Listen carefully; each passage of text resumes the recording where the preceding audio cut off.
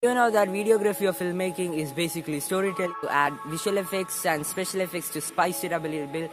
And today I'm here with a tutorial on how to float objects like Brandon Havard or Ash Taylor.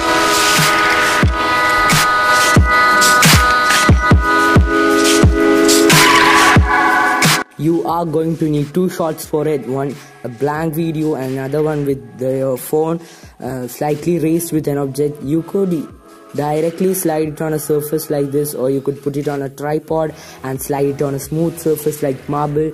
Just stick some sellotape or something slippery on the rubber part so it slides smoothly.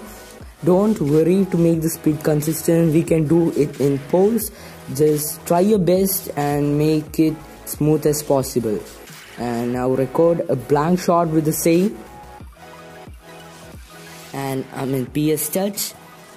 We want to select the lasso tool and select the phone here. You need to be precise while selecting the phone because it is going to affect the quality of the video. You can use a black or background while you're shooting so it is nice and clean. Now after you have completed the selection, you can go and feather just like 2 or 3 pixels, not too much. It will be odd looking if it's a little too much. Now you can go and inverse your selection so the rest of the part is selected. Now go and empty layer, fill and stroke and select a color like green or blue. I'm selecting blue here, and disable the bottom layer and save it as a PNG file. Now I will import the photo here that we exported and make it full screen. Use a split screen as a reference to make it nice and tight. Now we can drop the opacity so we can see through this, and now we can go to the animate and animate it as if the video moves slowly. It is gonna take some time, you gotta be patient, but the effect is worth it, guys. So after completing it, you can get your opacity back up and export this video. I'm going to trim it to this size, and that's it. So export the video.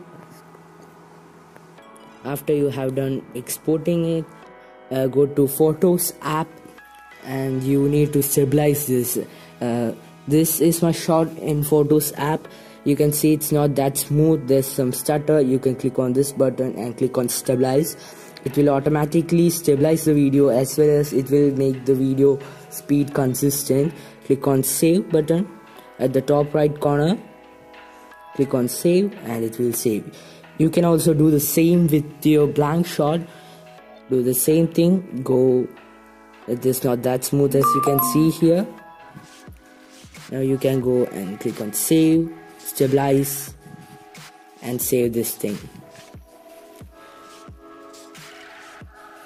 After you have done both, I have imported both clips in my KineMaster here. I'm gonna enable the chroma key, and you may have to adjust it a slightly bit to get the blue tint of the device, and that's it.